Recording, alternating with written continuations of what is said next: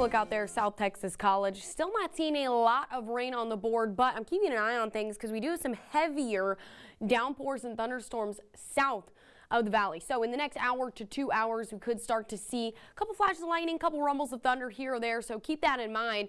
Right now, though, we're seeing some sprinkles in southern Hidalgo and the McAllen-Edinburg area. Couple of showers by the coast as well, and then out in western Starr County, but that's it.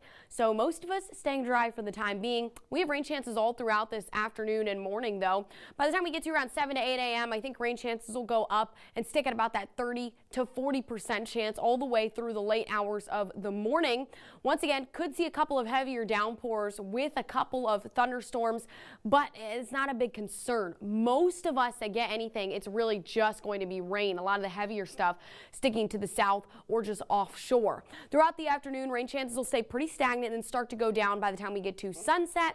And overnight, we should take a break from the rain, and that could last all the way into Tuesday. Now, we have more rain chances later this week, but it looks like we'll have tonight into Tuesday night where we're not going to see much rain at all. Out on the island today, sticking to the upper 60s, low 70s for the high temperature. It's not going to be a great beach day. We had plenty of great beach days last week. This just isn't it. High rip current risk, looking at a moderate UV index, but it's going to be cloudy and we're going to see the chance for showers all throughout the day, even on the island. So just not going to be the best time to be out there. The rest of us will be in the low 70s, upper 60s for the highs, and that means that our temperatures are going to stay pretty stagnant all day. I mean, right now we're in the mid 60s, and by the time we get to this afternoon, we're looking at maybe 69 for McAllen, Edinburg, 68 for Mission, and in Starr County looking to stick to the mid to upper 60s as well. So really not a lot of variation through these next 36 hours with our temperatures. For the next few days after that break of rain on Tuesday, we'll see some more rain chances enter the picture for Wednesday, Thursday, and then by the time we get to Friday, we'll take a break.